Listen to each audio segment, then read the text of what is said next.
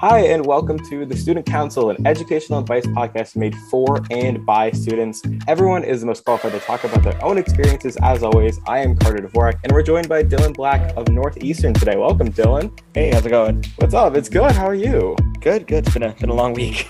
Yeah, it is Monday. But it's been a long Monday, a long President's Day. Long President's Day. Well, I guess kicking off Monday, this could be within any time in the last week. Kind of as an intro question, do you have maybe like a favorite 5 minutes of this last long week and or Monday? I mean, it might not be 5 minutes, but I know 2 or 3 days ago, like me and like 5 or 6 of my friends went to this like burger place nearby and just had a good time, especially because last week everyone in like all of our friend group was just like pounded down by work, and like, you know, my friend had like 3 midterms in like one day. It was ridiculous. We were all like suffering. And so to take that night off and just like chill was definitely maybe not a good 5 minutes, but a good time. Absolutely. Yeah, it is midterms, isn't it? Yeah, it's coming up. It was an early midterm because I think the class for my friend in particular like gives like 3 or 4 midterms. But yeah, like I have my first midterm for a class in 3 or 4 days. I have a paper coming up next week. It's moving, which is weird because it feels like the semester just started. Yeah, the benefits of trimester is, I mean, I have exams in like 2 weeks too, but yeah, it's moving. Good luck on everything there. Certainly. So diving into a bit of questions, kind of talk to you. So I met you through Fiveable. I met you through the AP Chem cram session. Was the first time I ever saw who you were. And I do want to admit it was 5 of us, I think, in AP Chem who like watched the session. We were in the little AP Chem Discord. We flipped like the whole time watching you. It was an immediate like Fiveable obsession from that day. Like we were all like, we're gonna work there, we're gonna do it. Like it was like if you were selling us any level of MLM, we would have been like in with our wallets. Oh open. man, So I gotta start the fight. Yeah. So to everyone listening, if you recruit your friend, now, yeah, we have a special deal as part of this podcast. Now we're saving that for the ad break. Just don't tell the rest of Fiveable. They yeah. This is just between us. Exactly. You, me, anybody else out there. 5 minutes in, there's already a back alley deal. Nice. Nice. But talk me through how you started with Fiveable. You were one of the earliest employees, if I'm not mistaken. So how did that journey go? How is it going? What are you up to with that? So I first met Amanda, who's the CEO of Fiveable, for my freshman year of high school. For context, I'm a freshman in college now. And so I met her my freshman year of high school. I was taking AP World, and I was hanging out a lot in the AP Students Discord, specifically in the AP World channel. And I was talking a lot, helping some people out. And one day Amanda pops in, and she hadn't started Fiveable yet, but she was an AP World teacher, and was like, hey, feel free to ask me questions. I'm here for y'all. And I remember one of my first interactions with her was me asking her for help on a short answer question, and her like just ripping my answers to shreds. It like, I think I was like, oh yeah, I'm gonna impress her, get her like a 3 out of 3. She's like, yeah, this is like a 1 out of 3 maybe. So it was a fun time. But then she reaches out to me one day and is like, hey, I see you're really active on the AP World Discord. Would you like to be an affiliate for this high level history course I'm selling? And she was selling like resources and stuff, and so it was my job to like go and help her sell them and stuff like that. Not in an MLM way. Like it was not, because I know how it sounds whenever I tell people that. But then eventually, sometime in like I think it was April 6th was the exact day Fiveable started of 2018.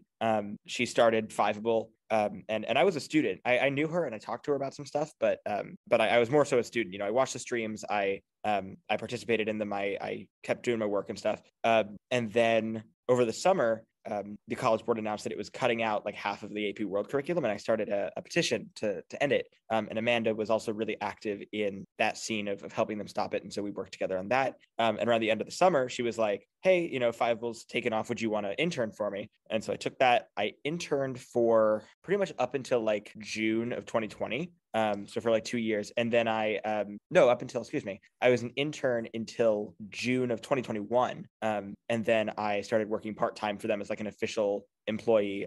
I've done a lot in there. I've worked on content. I've worked on engineering. I've done a little bit of marketing stuff here and there, a little bit of like SEO work. So I've been around there for a while. I've been around the block, but it's been a great experience. And it's still going great. So awesome. Yeah, that's absolutely incredible. So the petition to like fight the AP World Cut, is that where that video of Amanda came from? Where yes. Because I remember that was the first thing I ever knew when I started interning with Fiveable is they sent me that video and are like, watch this. And I was like, this is the greatest. Like, I'm here. Yeah. So Yeah, awesome. no, it was that video. So I started the petition and she went to the reading, like the official, AP World reading. And at it, Trevor Packer, the senior VP of AP at College Board, gives this like Q&A session over like, ask me questions about what's happening, because they had just announced the changes. Like they announced the changes, I think like a week or two after the exam. And she went and she goes up to the mic and she does her whole thing. If you look it up on YouTube, I'm sure you can find it because it got like 10 or 20,000 views. So she blew up for that. But yeah, that's where that video comes from. Incredible. I will link that below because it's a cool video. But yeah, I do have a question. What prompted you to take AP World as a freshman?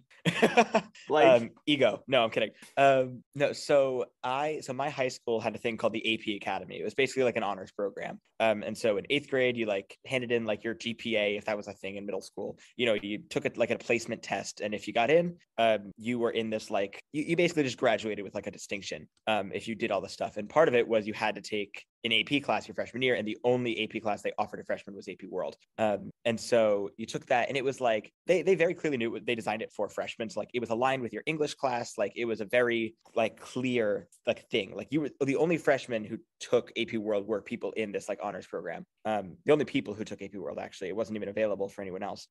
They recently got rid of that program and replaced it with kind of a more inclusive like AP for all program, which I'm all for. But that's why I took AP World. It actually wasn't by my own volition, which is really funny nowadays considering I love the course, and I'm now a history major. And so it's just very funny saying that like, oh yeah, I kind of landed there by accident, and now it really did shape my entire high school career. So props to AP World. Props to AP World. Props to AP Chem for me. That was AP Chem. It was like I took that class, and because I took that class, I took your live stream, and because I took your live stream, I interned at Fiveable, and like that started this podcast initially with other founding members. It started my other podcast with other founding members. Like that was AP Chem for me. Like, did I do great on the test? No, but the point of AP Chem, it was not their chemical reactions. It was the friends we made along the way. Exactly. So, that's the point of APs. It's not about the scores or the college credit.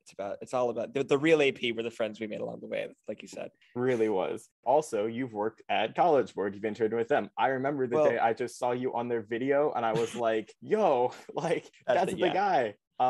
And like I had that scene from the recent Tarantino movie that I don't remember, the Hollywood one where he's like pointing at the TV. That was me. Yeah, that meme. So I actually did an intern for College Board. I was part of it's a weird thing. I was part of their like youth advisory council. Okay. Which was basically a group of 100 students who they went to with like surveys. We had like monthly or bi-weekly like meetings about like certain topics. We got to work on some bigger projects. Basically, anytime the College Board needed a student opinion on something, they'd go to us. So it was 100 people. I started there my sophomore year as just like a regular founding member, and then eventually my junior year I was like a student what do they call it? Like a student advisor leader sort of thing. So they gave me some more responsibilities, had me more managing some stuff. So that was cool. It really wasn't that big a gig. It was like maybe 2 or 3 hours a week. It wasn't anything huge. But it was a really cool opportunity, especially it's run through Do Something, which I think is some like social justice platform. I'm not actually really sure what it is, but it was a really cool opportunity. I got to meet some cool people. And like you said, I got to be in one of the College Board's like welcome to AP videos, which was a really cool experience. It's really funny. They actually they mailed me like an iPhone to film it on, because they wanted everyone to have the same camera quality. And I'm sitting there being like, oh, like, do we get to keep this iPhone? Obviously not, because then I saw the return label, but they sent us that. They sent us like a mic pack, and it was like a very cool kind of official deal. It was funny, actually. My AP World teacher saw it a couple months ago, like at the beginning of this school year. And I guess she hadn't seen it last year because of COVID or whatever, but she sends me a picture of it and was like, what is this? How did you get on this? Like, she was like, I was hollering your name. And it was like, I was cracking it, because I was like, because I'm sitting here, and she was like, yeah, you look so young. And I'm like, yeah, that was me like 2 years ago. Yeah. So it was a good opportunity. Absolutely. How did did you just did you just see that they were offering it and you signed up for it? Did they like recruit you? Was there like a secret College Board dude in like a fedora and a trench coat that knocked on your window one night? Yeah. So Trevor Packer comes to your house. No. So the way it worked was the way I found out about it was I was talking to Trevor Packer about the AP World petition stuff. He reached out to me and my petition partner Paige, And we had a conversation with him on the phone about the changes they were making to the changes, which now is AP Modern in AP Ancient, which hopefully it comes someday soon. But so he reached out to us, and I emailed him one day. I was like, hey, like, does the College Board have some sort of student initiative? Because I was like, if it doesn't, like, I'd love to work on making that, because I think that'd be great. And he was like, oh yeah, no, you're not the first person. This exists. And he was like, and they're accepting applications. And so I sent an application. They had, like, your standard application. I think there was like a 250 word essay that was like, how do you want to change the world, or something, like very, very, like, that. But yeah, and I got it. I think some like 900 kids applied, and like 100 got in. So it's not the highest acceptance rate, but I will say now, also, for anyone listening, it has since been dissolved, so it's not going to happen again. So for anyone who's about to start like scouring the internet for the application, unfortunately it's no longer a thing. Dang, that's cool. You talked to Trevor though. Yeah, no, that was a fun opportunity. He's as much as people like to shit on Trevor Packer, he was a nice guy when I talked to him, which I at least appreciated that I really did appreciate that he took the time to talk to us, this like two students who had been working on this. So it was a really good time talking to him. I haven't talked to him since. I don't even know if he remembers my name. But I do distinctly remember watching. I watched the live stream of the Q&A he did, and he mentioned this was right around the time the petition was at like 5,000 signatures or so. And for context, it peaked around 13,000. He mentions it. He goes, "Oh yeah, I've been tracking the online petition. It's got 5,000 signatures." And I'm sitting here, I'm like, "Oh no!" I'm like, he knows exactly what we're doing. Oh no. That's the moment I realized that had gone from like a stupid thing that was like, haha, we don't like this, to like, damn, they're noticing this. Yeah, no, so he was nice. I got my issues with the College Board, but I will say that was a very nice conversation. Well, that's great. That's awesome. Shifting gears a decent amount, you said, so you're majoring in history, you're going to Northeastern. And before I get into your major, which I do want to talk about, what drew you to Northeastern, and just like, how did your college process go, and just kind of some of the pieces around that? Was that like an early choice? Did you find it out later? Like, kind of talk to the story through that one. Yeah, so I first found out about Northeastern when I was a freshman in high school. One of my classmates in an engineering class I was taking got in and ended up committing here, and so she announced it to the class, and I was like, oh, there's a Northeastern University? Okay. I had only heard of Northwestern. So I did some Googling and I looked into it, and it seemed to be a good school. So it was on my radar for like the better part of high school. And I always knew I wanted to go to Boston, if not stay in state, because it was just, it's one of my favorite cities in the United States. And I love it here. But so the summer before my junior year, I took a week and I took a vacation to Boston, and I toured a bunch of schools. So I toured Harvard, MIT, BU, Northeastern, and Tufts. And so I go to these schools, and I go to Northeastern, and I'm walking around, looking at this place, and I'm like, I love this campus. I love this place, because it's the campus here especially is something that drew me to it, because it's, if you think about BU, for anyone who isn't familiar, it's basically a street, right? Like it's a bunch of buildings on Commonwealth Avenue, and that's cool, but it was like, it's not really a campus. Northeastern has a campus proper. We have like quads and a real like zone that's Northeastern, which I love, but it's still situated directly in the city. It's like a 10-minute walk from Fenway. But so that happened. I took this tour, and then my senior year rolls around, and I applied to 5 schools. I applied to Northeastern, obviously, Tufts, Brandeis, Rutgers University, and Stevens Institute of Technology. So just those 5. I got into all of them except for Tufts, which is why to this day I have a grudge against Tufts. But so I got into it, and at the end of the day, Rutgers and Stevens gave me such kind of terrible financially. They were out of the picture. It was actually, I think Northeastern was like $1,000 more expensive a year than Rutgers. Like, it was not to the point where it was, the benefits of being here outweighed the additional like marginal cost. So I knew it came down at the end of the day to Northeastern and Brandeis. And it was basically Brandeis. I had gotten in a humanities fellowship. I'd gotten like one of their highest scholarships. They were basically like, you will be here for humanities. And I was like, that's awesome. But I was way too scared about going full force humanities at the time, that I was like, I want the co-op opportunities, the career opportunities that Northeastern has. And so the kind of the last straw was my family during spring break of I guess it was 2021. Yeah, it was last year, coming up on a year ago. We took a trip up to Boston. My brother had gotten into a few other New England schools. He's now at URI, the University of Rhode Island, but he had gotten into URI, Westchester, which is Pennsylvania. He had gotten into, I think, University of like Hartford. Yeah, University of Hartford. So we just kind of took a road trip up and hit a bunch of those schools and stayed in Somerville, which is a town kind of adjacent to Boston. And we looked at Brandeis and Northeastern. It was peak COVID, so we were not allowed to go into any buildings. It was all self-guided tours. It was, but we go to Brandeis, and my mom had been like all gung-ho Brandeis for the better part of my college application process. And I actually, fun fact, almost applied their ED. But so we're driving around this campus, and my mom just like hates the campus. She thinks it's the worst. Like, but she still was like, because so the history of Northeastern, this might be a little bit of a tangent, but Northeastern was not always kind of like the upstanding university is today. It was to my mom when she was growing up, it was very much like a commuter school, a kind of a middle of the road, if not slightly lower school. So to her, when she found out that I had gotten into Northeastern and was super enthusiastic, she was kind of like, she didn't know. So she was like, oh, well, why? Like, it's kind of this like middle of nowhere, like no one knows school. And we go to Northeastern. My mom's still kind of gung-ho Brandeis, but it definitely been knocked down a few points. And we're walking around, and I'm like, oh, there's like this building. I've done my research. And we're talking about like co-ops and stuff. We're walking around, and my mom sees this campus, and she's like, oh yeah, no, you're going here. And I was actually team Northeastern. More so because I was insecure in majoring in full humanities. I'd gotten into Brandeis for a double major in history and American studies with a minor in history of ideas. So there was no STEM in there at all.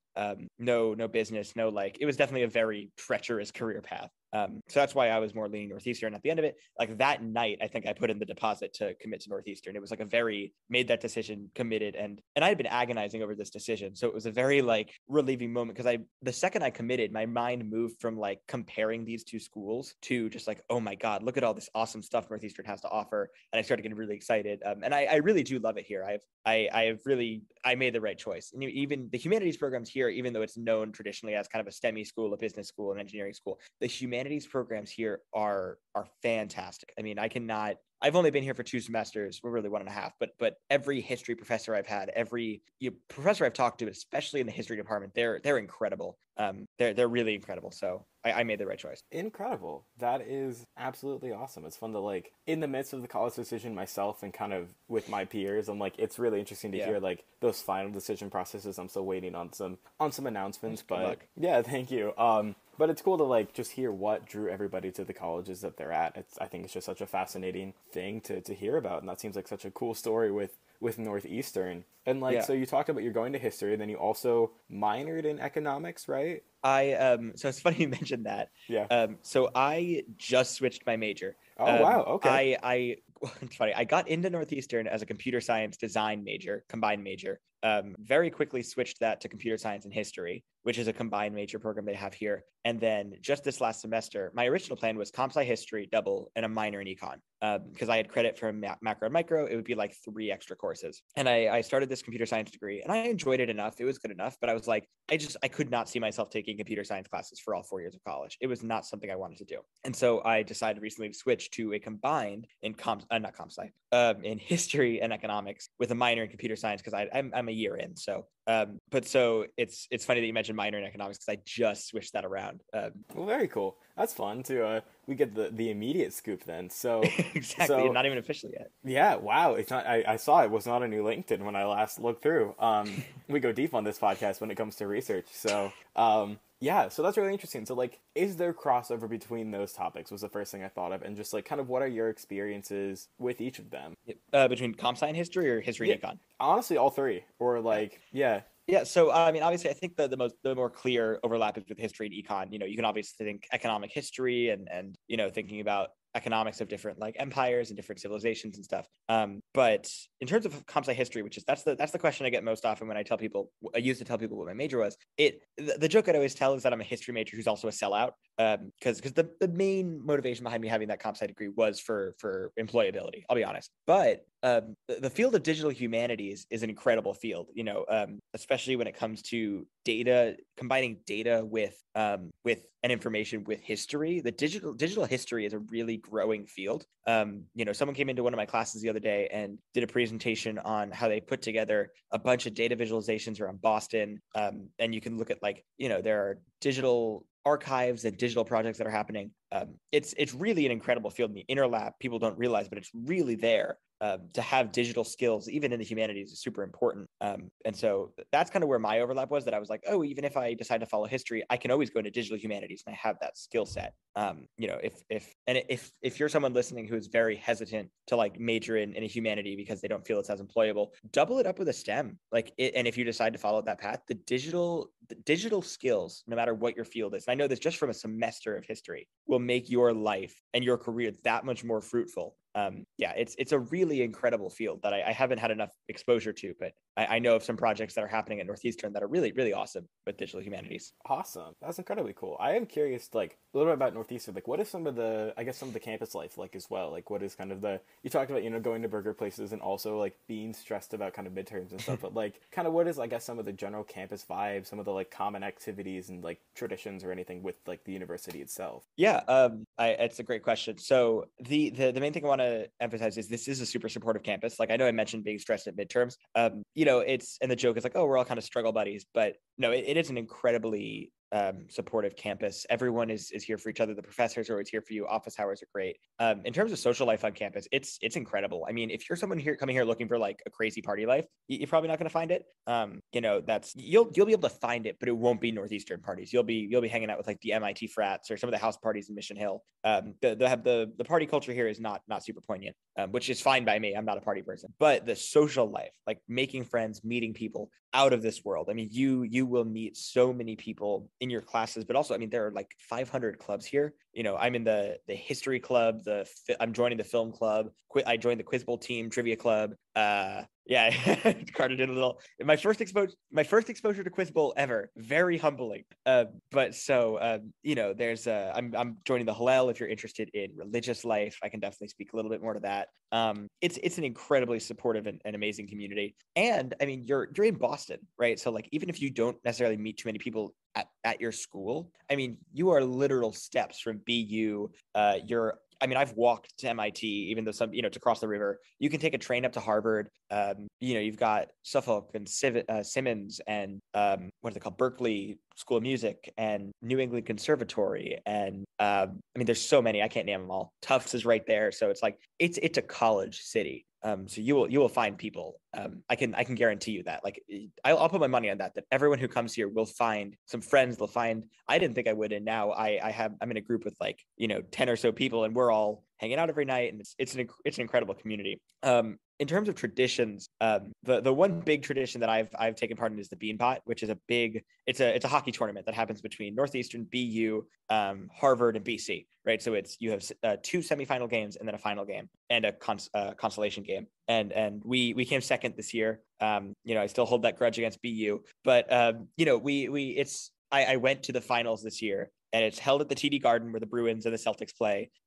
It's this huge hockey game. And the cool part is, at most sports games, it's the home team that's cheering, right? It's, you go to a Red Sox game, it's mostly Red Sox fans. You go to a Celtics game, it's mostly Celtics fans. Here, it's 50-50 BU Northeastern. So we're hurling insults at each other, like hurling. I mean, the amount of, I went with a sign that like in big letters said strip mall campus. Cause like I said, it's kind of one street. No, we went wild on them. And even though we lost the game, I still contend our crowd won. And if anyone here is listening and you're a BU student, sucks to be you. Actually, fun fact, Amanda, the CEO of Five, went to BU. So please keep my job. But yeah, there's Fall Fest that happens every year. It's a big like club fair. I don't know about many spring traditions since this is my first spring here. And plus this is the first spring kind of post big quotation marks there, post COVID, where things are starting to get back to normal. So I don't really know. But the campus life is great. There are like there are events all the time. And especially, the departments at the university hold some really awesome events in terms of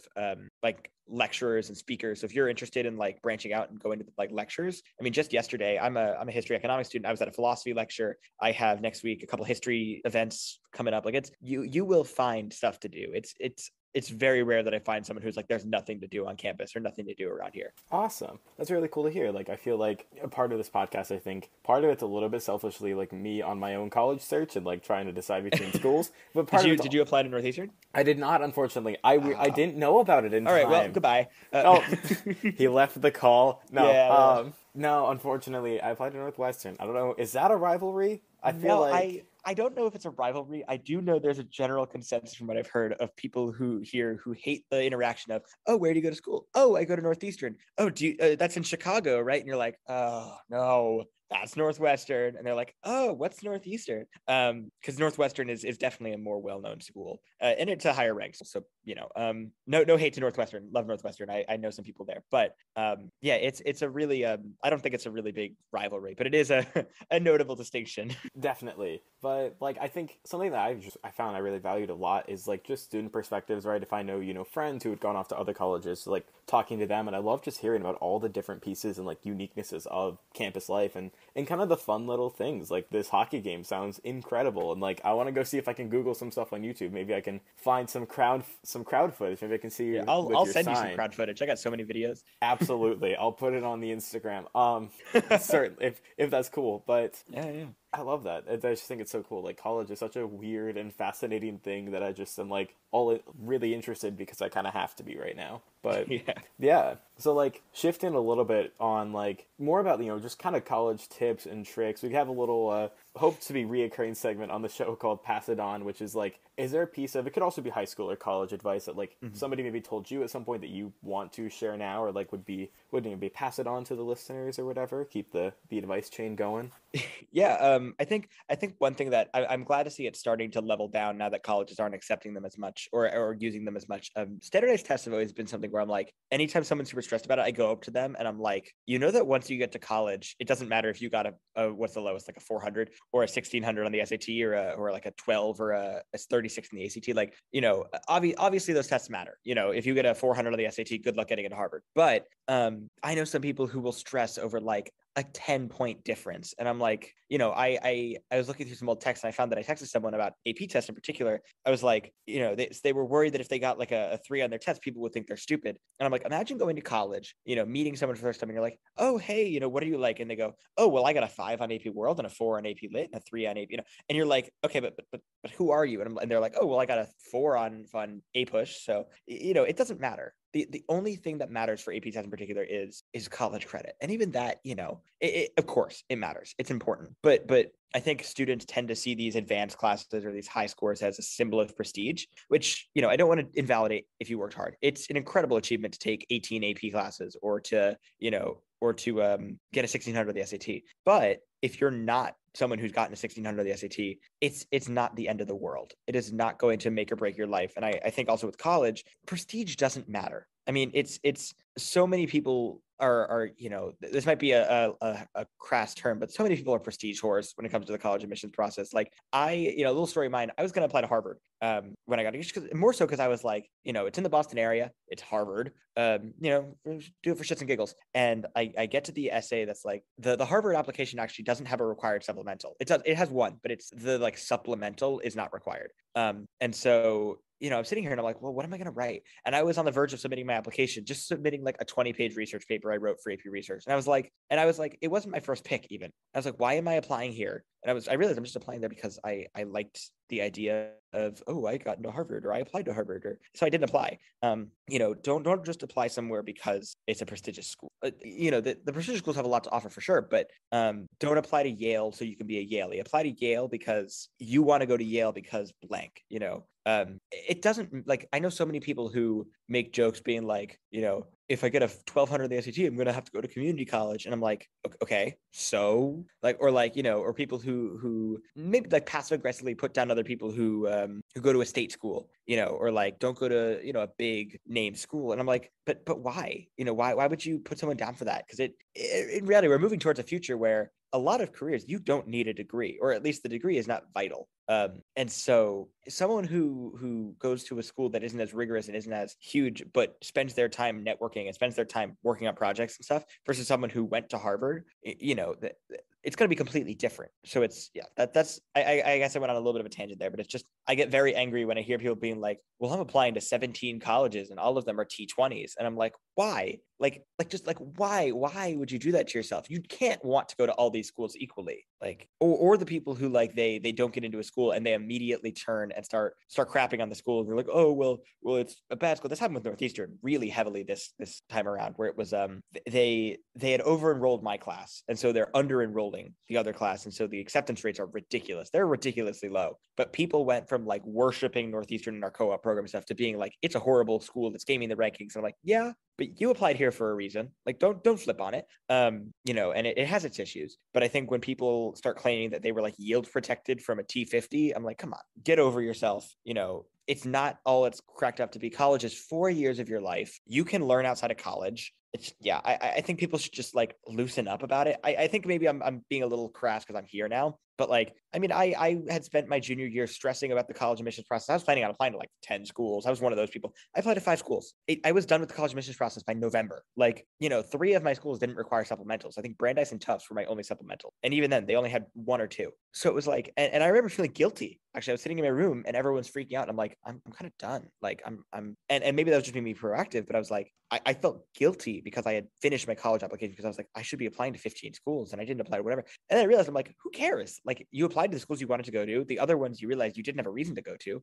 Same thing happened with UPenn where my mom really wanted me to go there. And I was like, I don't have a reason to apply here. So it's I'm not saying this to put down the Ivies or the T20s because they're incredible schools. And if you get in there, you should be incredibly proud of yourself because you are incredibly talented. But for people who are feeling down because they're not, don't. You're just as talented and just as capable as any average Harvard person. Plus Harvard came in 3rd or 4th in the bean pot. Like, no.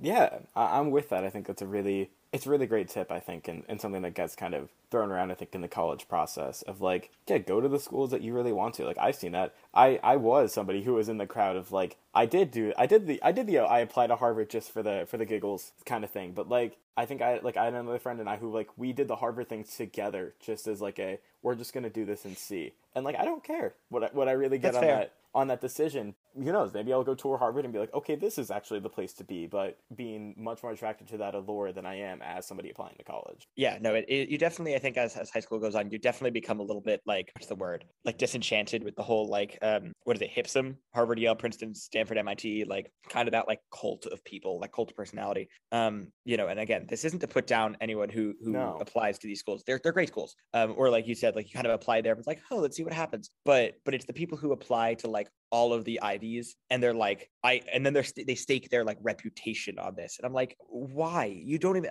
I've gone up to some people and been like, why do you want to go to Harvard? And they're like, oh, because it's a great school. I'm like, of course it's a great school, but why? And they're like, it's Harvard. I don't need a why. I'm like, you need a why. If you cannot I mean, that's why the why blank essay is so important for schools, because the whole idea of why blank is because the school usually knows it's a good school. If it's a good school, Harvard does not need to be told, I want to go to Harvard because it's a great school. They know, they want to hear, what are you going to contribute to their campus? What are you going to be at Harvard specifically, or at MIT specifically, or at Northeastern specifically, or Tufts or whatever. The one why us essay I wrote was to Tufts, actually. So I guess this isn't the best example considering I got denied, but I wrote it on this cannon that like sits on the Tufts campus that students repaint over and over, and that's not to pat myself on the back, but I think like I use it as an example because it's not just, I want to go to Tufts because Tufts is cool. It's like, this is a thing about Tufts that I love. And I use it as more of a broad allegory or metaphor, but I think that a lot of people apply to prestigious schools for the prestige, and that shouldn't be your driving factor unless you're just applying for the sake of, like you said, just like, let's see. But even then, I'm like, don't, if you would not go to that school if you got in. Let's say, if you only got into Harvard, like Carter, you'd be fine going there, right? You'd be happy to go there. That was my thing with Harvard was like, if I got into only Harvard, I would be pretty upset. Mm-hmm. Like I would be like, of course I'm happy to go to Harvard, but Harvard, but right, social network, Mark Zuckerberg, name Zuckerberg, Mark Zuckerberg, robot, not human, but Prada's at the cleaners, yeah. No, but so I was like, but I really loved Northeastern. And so that's kind of my question of like, my criteria for applying to a school was, if I got into this school and it was the only school I could go to, would I have many reservations? And if the answer is I would have many reservations, you may not want to apply there. Yeah, I think that's great. And like the why essay that you said is such a powerful thing, because that was me. I kind of did a similar thing for Brown as well, where I'm like, it's a big name. And then I actually started to research it and like their open curriculum. And I'm like, this is fascinating. And I think I would really like it. And then that kind of like, in doing the why essay, I went from being like kind of another just like giggles essay to like, oh, this might actually be a really viable place and could be a really interesting experience. So like, yeah, I think the why essay is a really important thing to write and to like have and do. So I think I'm glad colleges have it. As much as like, man, if November me or like December me hearing this would be so angry, but February me is like, yeah, the YSAs are great. They're an important piece of the application process. I'm like, Yeah, now that they're all done. I was gonna say, looking at this retrospectively, where I don't have to write any more YSSAs, at least until I'm applying to grad school. But you look at it a completely different perspective, because when you're looking at it pre or during college admissions, you're like, why should I have to sell myself to the schools? And you see all my stats, you see all that, I'm already writing my Common App essay, whatever. But then you get past it and you're like, and you're a college student, or you're done with it, and you're like, and you start really, something I did after I had committed, I really started retrospectively thinking about high school, because I was like, for all intents and purposes, I had 3 more months of high school left, but I was like, I'm done. Like, senioritis hit. I'd gotten into college. I was maintaining my grades. It was over. And so I started really thinking about, what would I have done differently? And a big part of that was like, I spent way too much time concerned with like prestige and then like numbers. And I was like, I did not spend enough time like enjoying myself, and really, really thinking about what I wanted. And of course, that's a hard question. And it's something where while you're in high school, it's not something you can just be like, and sit down for 5 minutes. It's a multi-year thing.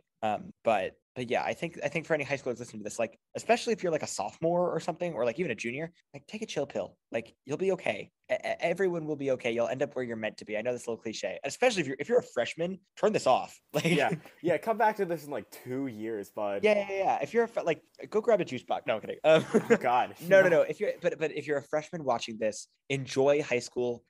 Don't think about college right now. Keep it in the back of your head. It's a thing, but do not. Like, the one thing that always riled me up, and I maybe, if I'm going on a tangent here, please stop me. But the one thing that always riled me up was when someone would see someone join a club, and it was always like NHS or student government. They'd be like, oh, why are you joining student government? They're like, oh, it'll look awesome on college applications. And I'm like, no, it won't. If that's your reason, no, it won't. It will not. Like, I didn't even put NHS on my application because I did Shack in NHS. I joined it. I applied and got in. I had my little my stole at graduation, but it's not a thing, it's for me. And if you really did contribute to NHS, this isn't to crap on NHS. It's just the example I always see where so many people are like, I'm joining NHS because it looks great on college applications. I'm like, if you can't show that it meant something to you and you did something with this, it won't look as good as you think it will. It'll be cool, but like, it will not be something where some of those things like, oh, they were in NHS and I don't know what they did with it. Harvard, like, no, it's not. So I think that's what always riled me up, is when people did things for the explicit purpose of looking good. I'm like, if you're doing something for the explicit purpose of looking good and not because you want to do it, you're not going to look good by doing it, or as good, at least. Same with like volunteer opportunities. The people who would like go on like international volunteering trips, and I'd be like, oh, that's really cool. Why'd you do it? And they're like, well, I wanted to help, but also it's a real boost to my college application. And I'm like, oh, like you should want to build houses in Africa to help people, not because it'll make you look good. So, and I think there's honestly even a little piece to the like building houses in Africa where like people can go in with that mindset, and that can shift the moment you're starting to build a house in Africa too. Oh yeah, 100%. I'm with you with that idea. We recently switched up our student council in high school. It's now called Spirit Crew. And we switched it from just being like, the elected positions. Like, what the heck does the student council treasurer do? Like, we got rid of elections. We got rid of titles. And we just called it Spirit Crew. We had like leaders initially because like this was the first year. And the teachers, the teachers shifted to like 2 other teachers who were more like, just wanting to be involved and make it like a fun thing for high school, especially after we've had 2 very strange, very like not high school-y years of high school. Yeah.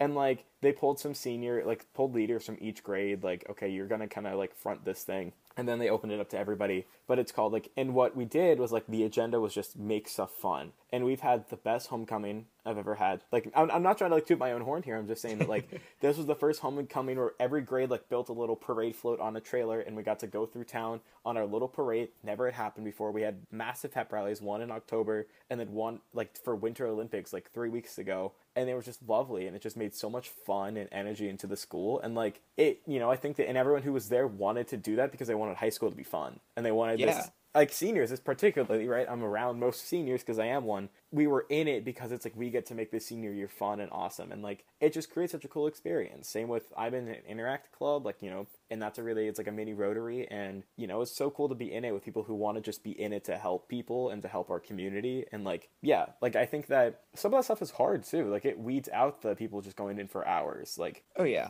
So yeah, I want to know, like, I realize, like, I don't want to sound like I'm being like holier than thou. I'm totally guilty of all the things I'm saying are horrible. I don't want to sound like I'm like, oh well, I was the special exception that did it. No, I joined debate club because it would look good on a college application. I did. I eventually fell in love with it, and I really loved it. But and I eventually was president of the club. But we've done this. Like, we have definitely taken an opportunity because it would look really good on a college application, or at least that's been in the back of our head as like a benefit of like, oh well, this is gonna be great for college applications. I'll be able to say I was in X, So I want to point out that, like, even though we're talking about this and kind of lambasting these ideas, we've both been there. Like, we're not perfect souls. We are not holier than thou. So don't put yourself down if you thought that way. It's not your fault. It's the system. And I it's like Monty Python, like, oh, now you see the violence inherent in the system. But no, like, it's a system that crushes students to the point where they have to think that way. And that's, I think, the real evil of the college admissions process. Not in the heavy, stress that it puts on students necessarily of like achieving, but the fact that they transform it from we want to see what you can do to like dance monkey dance. I guess my hope in that is, like, even if it's whether you're joining for an application or doing stuff for giggles. I joined Fiveable's founding members for the meme, because we all said in that Discord on that AP Chem live stream that we're gonna work at Fiveable, and I got the email and I said, okay, we're gonna, like, and I was like, I committed to the bit, and that changed my life. Like, I love that, the bit. Fundamentally changed my life, and I did it because I committed to the bit. Or like, I joined that Interact Club freshman year because I needed friends, and Quizbowl the same thing, and I just fell head over heels in love. And so the hope too is, like, it is a bad system, and like, I wish people just join things because they want to, but my hope is, like, even if you join something like that, like, probably if you hate it that much, you're not going to stick around in it too, which is something too. Like, it's mere exposure effect, to pull an AP Psych term. If you're in something long enough, you're going to kind of fall in love with it, and I feel like that may be a cool thing too. But it is jacked up for sure. Yeah, if you feel yourself, like, if you feel not entitled, what's the word? Like compulsed to be going to a club every week, or you're like, oh, I have to go to math team or whatever. I love my school's math team. So if you're listening to this and you're at my school, I love you guys. I love math team. Using it as an example, but if you find yourself, in being like, oh, I got to go to math team, and you're like, but it's great for college applications. Like, don't do it, because you're not going to be able to convey the passion that schools actually want to see. Yeah. So that's those are my 2 cents. It's, I'm not exactly like Gandalf the Wise or anything, but it's definitely just something to take into account when you're looking at what do you want to do through high school. Because I would much rather have, I did enjoy high school, but like, looking retrospectively, if I had to choose between a high school where I looked like this like glowing student, but also hated everything because I didn't want to be there, or a student who maybe was comparatively less impressive, but I was in a couple clubs that I loved. I did fine in my classes that I took electives I liked instead of 18 APs. I would pick the latter in a heartbeat. And again, this might be coming from the perspective that I'm already here, so I don't have to think about it. But just take it into account when you're thinking about this stuff, because it's like, at the end of the day, high school and college is only 8 years of your life, and by the time you get out of it, you're what, 22? Like, you got your whole life. And if you go up to someone after college, and you're working and you're hanging out with someone, and it's like, and you're like, the clubs you were in high school pretty much goes out the window the second you get to college, and the clubs you were in college kind of go out the window the second you get a job, in my view. So yeah, it's a temporary thing, so enjoy it. Yeah, and like, a couple disclaimers. First, if you're a freshman listening to this, here's my advice. Go to our backlog, which is just more like advice-heavy episodes that just talked about random high school stuff. Do that. Those are fun. It's like it's a podcast from a year ago, so hold the biggest grain of salt in your hand that you can find, and go do that. Or if you're listening to this and this is like a year back and there's like a year of content ahead of us, there'll be more advice episodes that is just general Q&As. Go listen to those. And then if you want to come back to college, come back to this. Or just pull this advice, because this is like full high school advice. And the other thing is, like, club-wise too, like, I don't want to say like don't do things. Do things that are fun in high school, because they look like, again, don't do this for the college resume, but I feel like there's a level you can tell in colleges whether you really liked doing something. Like, colleges can tell what you loved and what you didn't love because of those supplementals. Because, like, I wrote about Interact for a couple supplementals because I freaking love that club. And, like, and all the clubs that I do now, I love them and I adore them. And, like, I really like hosting and, like, being a presence. Like, I'll, like, MC pep rallies. I do it because I just really love it. And, like, it looks good, yeah, but, like, if there's a toss-up between a club that you think will look better and a club that you will love, do the one that you will love, and that passion honestly looks better than, like, semi-forced interest in a club that you think might look better, like, on a prestige, right? If it's between Math Club and Quiz Bowl, and no hate to either of them, and you hate Math Club and you love Quiz Bowl, do Quiz Bowl and write about how you became Quiz Bowl varsity captain, or you don't have to do that, but, like, and then when you're writing an essay, write about how much you love Quiz Bowl because you like working as a team, or, whatever that meant to you. But I'm trying to fit passion of clubs into the system that we can't change immediately. Is trying to how I'm doing this. Is like I'm not trying to say like, you know, but like do stuff because you love it, and that will honestly look better. You'll have a more fun time doing it, and it will probably look better in high school. Like I'm proud to say all the clubs I think I've been in at this point, I loved, because I was not super thinking about college up until this year. And what that happened is like, you know, end of junior year, senior year, when I started to think about really and start writing essays, is I had a track record of all the things in high school I did that I loved. So I didn't have to like really make a lot of things up or like kind of pull stuff and be like, well, I did this. Like I liked everything I did in high school. So I could talk about that stuff for hours because I enjoyed it. And that I think helped me write stronger essays and have like stronger things on that application because I could just talk about the things that I love. Yeah. This is a shift. If you're a freshman and you're still here, this is for you. This is just going to be some more kind of fun, kind of lighter high school questions before we get out of here. Is there like a moment from high school, Dylan, that you just still think about that just like keeps coming back, like that is just fun or for whatever reason, like a highlight maybe? Yeah. Oh man, it's been so long since I've really thought about like high school memories. Yeah, like a wise old sage. Like I'm not a year out of high school, but man, I mean, there are a lot of great memories. You know, I think about this time in AP World, we were learning about the Renaissance, and my teacher's talking about humanism. This is like 2018. She's talking about humanism, and she's basically describing it as like, you know, focus on the individual and stuff of the Renaissance. And she was talking about how individuals want to start being noticed for their individuality. And she compared it to the Tide Pod trend that was going on at the time. I think that was a highlight of at least of that class. That was a very fun moment. There were my junior year. I remember those first couple of weeks of COVID, even though we were all inside our houses. I remember actually, I mean, this is coming from definitely a privileged view set, but like it was a good couple of weeks, I think, for me, honestly. It was, I spent a lot more time talking to my online friends. I made a lot more friends. Those like few months in high school, oddly enough, are kind of some that I'll weirdly treasure. You know, some people that I still now consider my closest friends in the world, I met during that time. Specifically 5 people that I'm now really close friends with. I became more self-sufficient as a learner. I actually, weirdly enough, again, became closer with some of my teachers, by talking to them through like Remind, which is like, you know, the texting app. That's a good one. Trying to think of a specific memory. There was, my high school did this thing called Battle of the Classes, which I know is not like our thing specifically, but like basically throughout the year we would have each class would collect points for stuff for like spirit days and whatever. At the end of the year, we'd have basically field day where there would be like competitions and sports and you could win points for your class. Last year, we obviously couldn't have one because COVID. And so we did it virtually.